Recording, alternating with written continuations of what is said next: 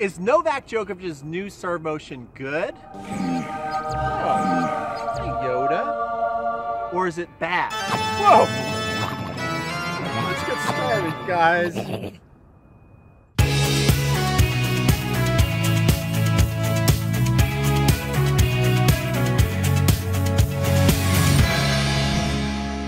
Hey guys, my name is Peter Freeman and you are watching Crunch Time Coaching. We are a worldwide leader in online tennis instruction and we are home of the fastest growing tennis talk show on the internet, Coffee Break Tennis with my buddy Matt Bradshaw. Before we get started, I'd love it if you would smash that subscribe button. Wait for it, wait for it. There it is. And also give it a little Johnny Mac like if you love tennis. So Novak Djokovic has a new serve that everybody's talking about at the Australian Open. It's supposed to protect his elbow. Have you seen it? Now, before I give you my take on whether it's good, oh, Yoda's back. Or bad. Whoa. This guy out of here. I want to get your take on it. So what's different about Novak Djokovic's new serve motion? It's abbreviated. That's pretty much the only difference. As you can see, Novak has had quite a transformation on his serve through the years, and the new one is the one on the far right. It is abbreviated. You can see it's much shorter. So how do I feel about it? I got mixed emotions, really. As a coach, let's talk about the good things I see. Yoda's back, guys. Now, having an abbreviated serve motion, it simply makes everything a lot easier. Novak, instead of having to wind up and then time the ball up here and put some extra torque on the elbow, right? He's able to now simply throw the ball up. His arm starts rising right off his frame. He's holding the ball like this. He starts rising up and goes right into the motion. And it's pretty easy to find the ball there. So he's here, comes right up, hits that serve. Very easy to find the ball. And what I like about what Novak's done with his serve is, unlike some other players who have this abbreviated motion, his serve toss is relatively low. So he doesn't have to wait on the ball. So if you're going to decide to have an abbreviated motion, what I want you to avoid is a high ball toss. Let me show you what that would look like.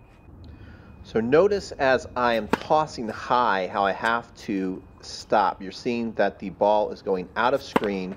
So I've got to hesitate and wait for that. There you see a serve go in the net. This is what happens to a lot of people who have that hesitation when they have the abbreviated motion, and that can cause some double faults, loss of power in key moments of a match. Now you're going to see that I'm throwing the ball up there. So if you have an abbreviated motion, I'm throwing the ball up there and the ball is staying in screen, which is making it a lot easier to find the ball. Notice how these balls are traveling and hitting the fence easy on one bounce. Plus, this quick delivery is getting on the opponent really fast. So as you can see, that makes things a lot easier to hit when you have a low ball toss and an abbreviated motion. That's the good news. But there is some potential bad things about Novak Djokovic's serve motion. Don't come back. All right, good. I find that professional players and recreational players, when they have an abbreviated motion, which is limiting your range of motion, when they get nervous, the serve can start to look mechanical or forced. And you also notice a loss of serve power and more double faults.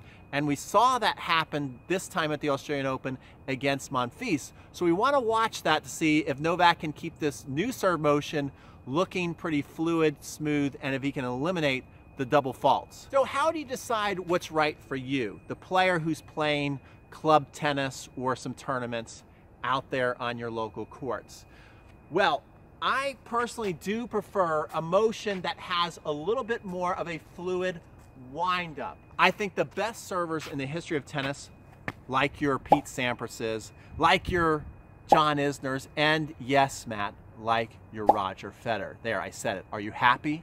Actually, Pete, I'm quite happy about it. They tend to have more of this wind-up where they're coming here. It allows for more range of motion and rhythm, in my opinion. Okay? This is the way I like to serve. It adds more of a flow into your motion.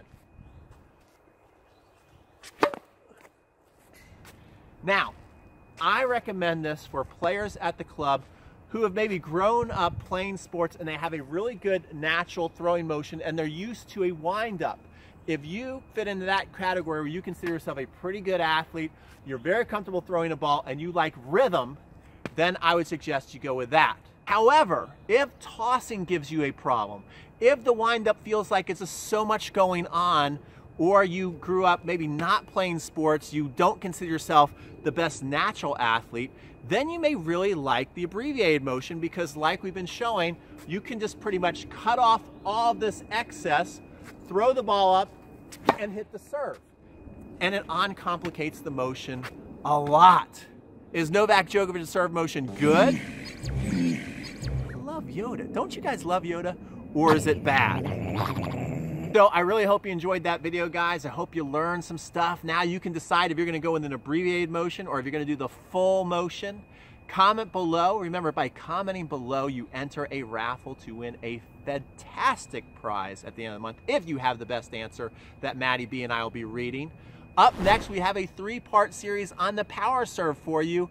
We are basically trying to be your Netflix of tennis here on YouTube. So here it comes in 3, 2, 1.